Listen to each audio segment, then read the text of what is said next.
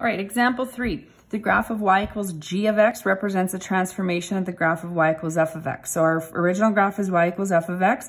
It has been transformed and become y equals g of x. We're going to write an equation of our new graph g of x in this form where we can see the a, b, h, and k values. So the first thing is I analyze the orientation to see if there's any reflections. It still opens up, so there's no reflections. Technically, you could say that it reflected over the y-axis, but then it would be the same shape. So we would never put a reflection in there that didn't change the shape. So there are no reflections. I'm just gonna write that down so that you remember we discussed that.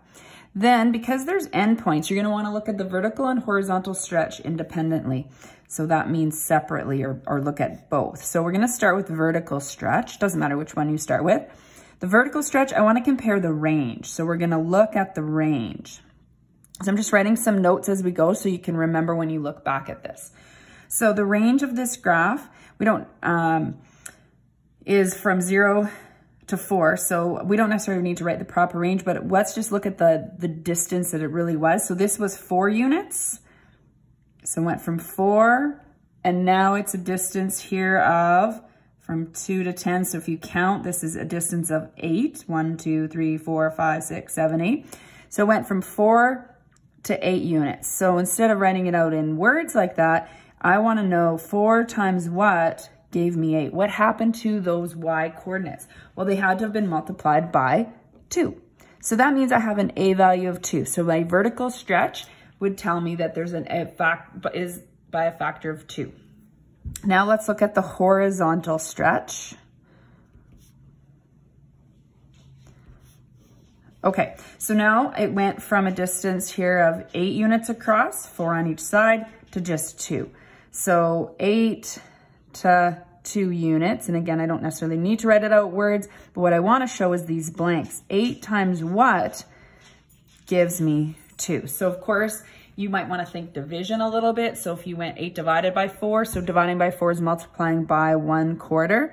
So your b value is 4. Remember, it's the reciprocal when you're talking about the b value. Okay, so now we need to count for the translations. Now this is a very important thing to consider. You have to always, if we were actually drawing the shape and plotting this, we would have to apply these stretches first and then do our counting. So I can pick a point and apply that to, or I'm lucky in this particular question, the ordered pair 0, 0 is plotted. So 0, 0 is not affected by stretches or reflections, because if I multiplied the y value by 2 and I'd still get 0. If I multiplied the x value by 1/4, I'd still get 0. So if you ever have the point 0, 0, you can always just count that point to see the translations. So the point 0, 0 will not be affected by stretches. I'm going to put in brackets or reflections because this would be true as well if there was even a reflection. So use this point to determine translations. Translations are the movement up, down, right, left. So what I'm going to do is I can just count this from here, and I'm going to go 1, 2, 3, 4, 5, 6, 7 left and up 2. So this would mean I went 7 left and up 2. So my graph then, my equation then, putting this all in, is in this form. So A is 2, f of B is 4. Left, so we're gonna go x plus 7, up 2. So here is my equation. Now, I wanna point out that if I picked another point, these are called image points if we're comparing the same ones. If I went left 7 and up 2, 1, 2, 3, 4, 5, 6, 7, up 2, I'd end up here. That wouldn't work, okay? So let's say I didn't have a point or I didn't pick 0, 0. So I always do that if I can. But let's say, and we will do on the next example, one where you would have to use this method, but we're gonna start on this one to say, well, what if I used, so if I used the point, let's pick this one, -4 and 4. I'd have to apply the stretches first. So you would apply